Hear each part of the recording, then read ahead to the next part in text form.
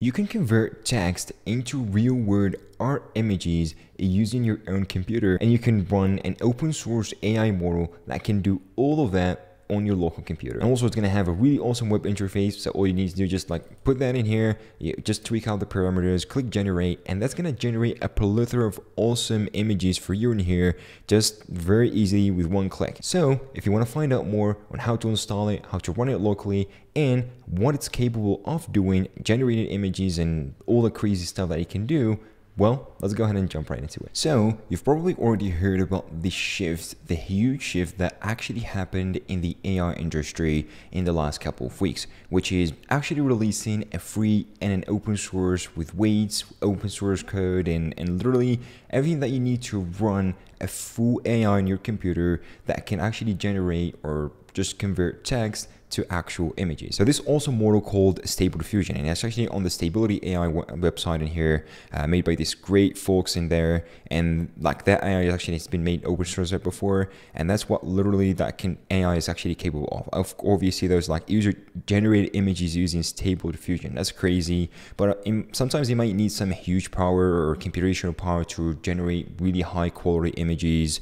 But you got the point that you can actually do that with an actual AI, that you can run it on your own computer. So this is actually the GitHub page of the stable-diffusion AI, and you can just go ahead and check it out. It's already 23k stars since it actually has been released, and you clearly see those are actually just a sample of images that were generated by the stable-diffusion AI in here that has been released. So it got everything that you need to actually take this one and actually run it on your own computer. And the awesome part about it is actually has weights available. So weights are released, so you don't need to take the model and actually pre-train the model. So you can just go to like huggingface.io and you can actually grab the checkpoints, like the training checkpoints, and you can use those checkpoints to literally run the actual model on your own computer. And I absolutely love this. And in fact, I was able to run this on my computer. So if you're interested to run this on your own computer, you can jump to another repository, which is a fork of the computer vision stable-diffusion. It's called like I think Einstein stable-diffusion something. And yeah, this is actually a great repo. I would appreciate that help like by this, like the guy who made this actual repo in here.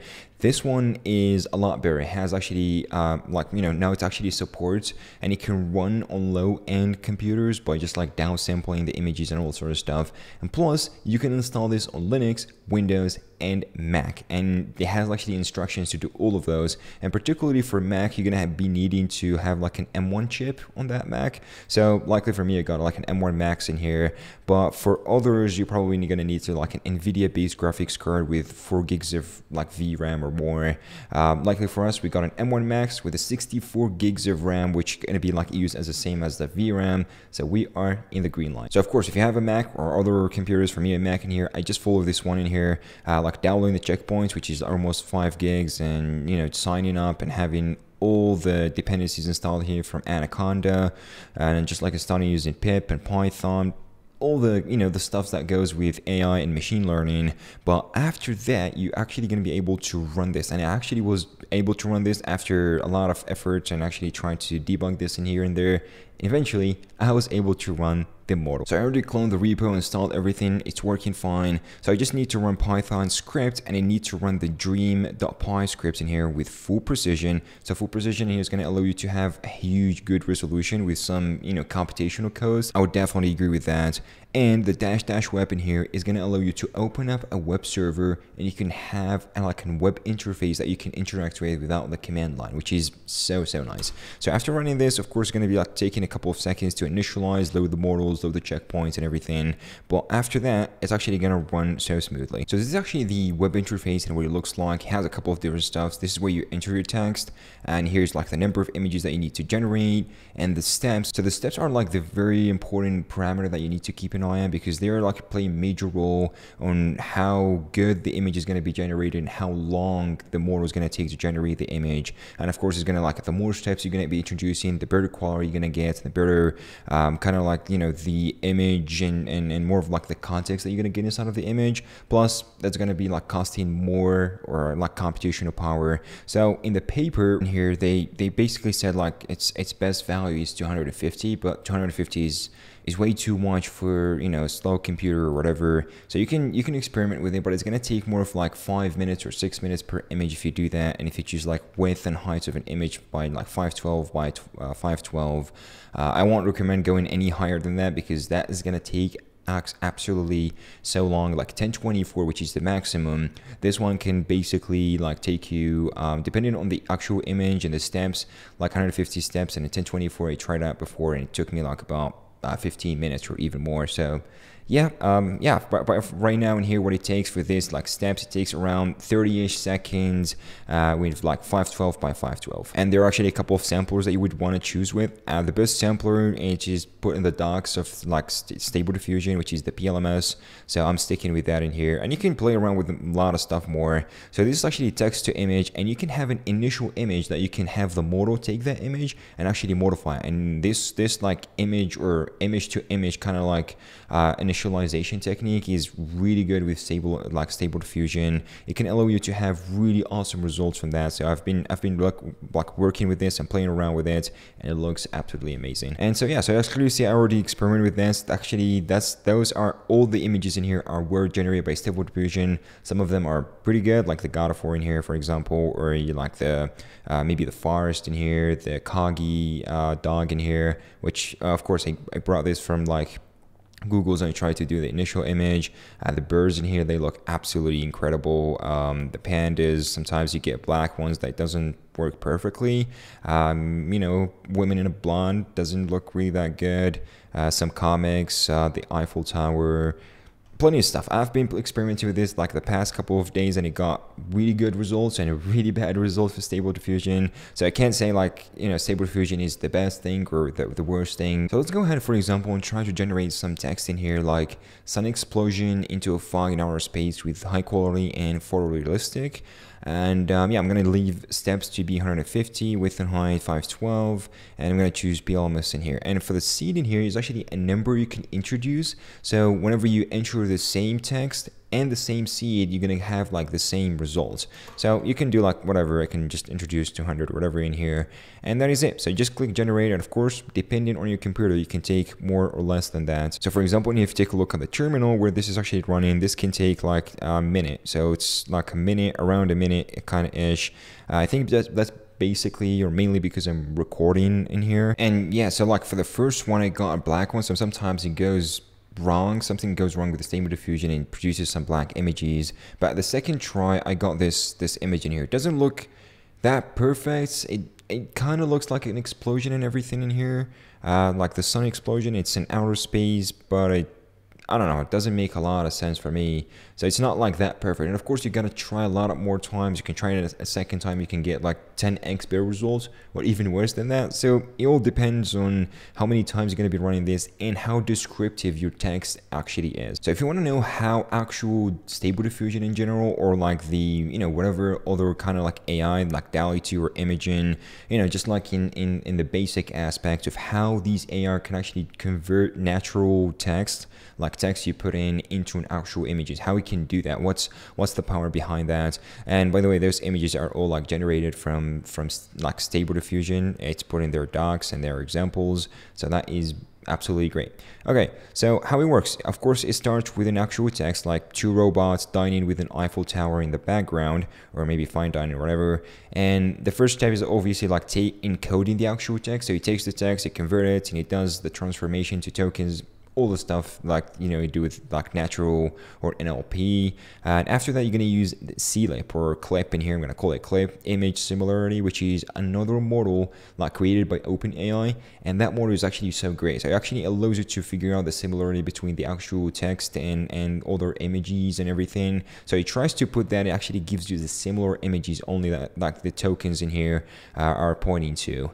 And after that, you're going to have into the diffusion model. So the diffusion model here was going to take is the text encoding, and it's going to try to do the diffusion process and convert that into actual image pixels. And how the diffusion process basically works is pretty simple. So you just like, you take an actual image like a cat image in here, and you try to introduce some noise into that image. So the AI actually is going to be going ahead and like, or the model is going to put some noise until it has like full noise. You can't actually distinguish the noise out of the actual image data. And after that, it's gonna do like a reverse denoising process, and that's how actually the training process is actually going. So when it denoises that, it gets back to the original image data, and that's what actually like image diffusion or diffusion model actually what it does behind the scenes. So that's the diffusion model. It gets all of those data.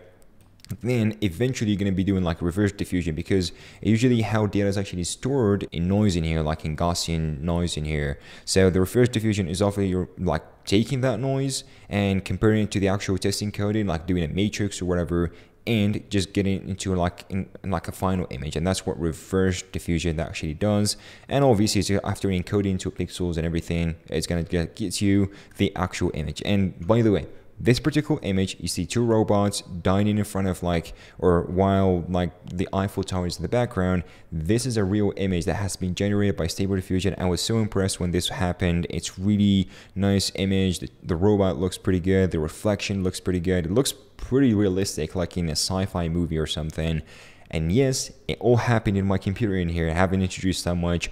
And it took that particular one in here and actually finished with this one in around like less than a minute. So that was incredible. So we're going to do the comparison here between DALL-E 2, Imagen, like Google Imagen AI, and DALL-E 2 in here and Google Imagen in here, as well as the Stable Diffusion. So I don't have, unfortunately, access to DALL-E 2 or Imagen AI, so I can't just grab the prompts and actually put them myself and try this out, like a custom prompts of like my own. But what I've done in here is actually brought photos. For example, I put photos like put by the community who have access, and actually they tried it out, and it brought the actual prompts of these and actually just put them side by side. And just quick disclaimer here before running, so DALL-E 2 images or Imagen images are probably generated by very powerful computers with very good GPUs, maybe TPUs. So that actually doesn't mean Stable Diffusion is not that good, because I literally have that running on my own machine in here with like an M1 Max. It doesn't even have that really good powerful GPU.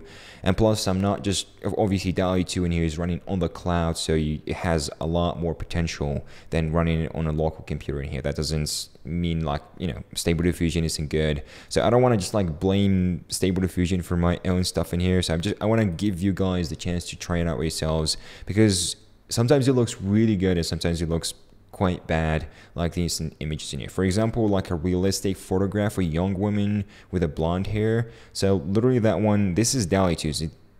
I mean, that's just crazy, just generated by an AI in here. I mean, like, it can't distinguish this from a real woman or an AI generated woman. But literally this one, the Stable Diffusion's one, is absolutely like terrifying and kind of like so bad, especially in the eyes. So I found like an issue with Stable Diffusion. I noticed that it doesn't handle the eyes or the hands really well. It does handle everything else good, like decently in the face, but eyes and hands are just not really that well. And for example, in here we got a photograph of a cyborg exploring Tokyo at night, and yeah, it looks, this is DALL-E 2's. It's really good, and the Stable Diffusion one looks pretty good too. It just shows you Tokyo. It doesn't show you a cyborg. I don't know why. Maybe if I just tried it a couple of times, I would got better results. But I tried this only once, and this is what I got. Maybe the synthwave aeroplane, and DALL-E 2 obviously is just perfect. And I brought these like mostly from either websites or other communities, just running these with the prompts. The Stable Diffusion's one, the first one in here, the first prompt, it doesn't look very promising. The other one that actually blew my mind in here in quality, in terms of quality, not in context, which is a corgi's head depicted as an explosion of a nebula. So literally that one, look at DALL-E 2's one. It makes a lot more sense. It's a nebula exploding, and it just generate this corgi's head, like depicted from that. And look at the Stable Diffusion's one. It doesn't look like it's a nebula exploded, but more of what the corgi looks pretty awesome. It looks pretty well blended with the actual space in here, the outer space, and it has this kind of like glowing effects of a nebula explosion maybe. So I'm pretty happy with this one. And particularly this particular photo in here, or this particular image, I brought it from the Imagen official website. So this was put by Google, not the community. The other one, the Stable Diffusion one, pretty decent. It shows you Times Square. It shows you a blurriness. That's a photograph, and I I can't say much about it because it looks pretty good. There's some inconsistencies and some stuff that you can't actually understand. What are these green stuff in here? So it doesn't do the blending really well, but the corgi looks pretty awesome. It's very high quality. It looks, you know, it shows you all the details that corgi has. And what actually blew my mind was the image to image generation, where you actually, if you get stable diffusion, you can choose like an initial image. So you put an initial image, you can put some text in here, and the stable diffusion try to pick up that image and work from that. So it's gonna like start from that particular image, and that can actually create so interesting stuff. So for example, we got the image to image in here. I provided this image, which is pretty, you know, just like it looks pretty kind of like an artwork of two birds like hanging on the trees in here. And literally that what it gave me pretty awesome results. I was like so I mean, I was so surprised by this particular result from the stable diffusion. It looks so nice. It just the green in here, the actual branches, literally everything looks pretty good.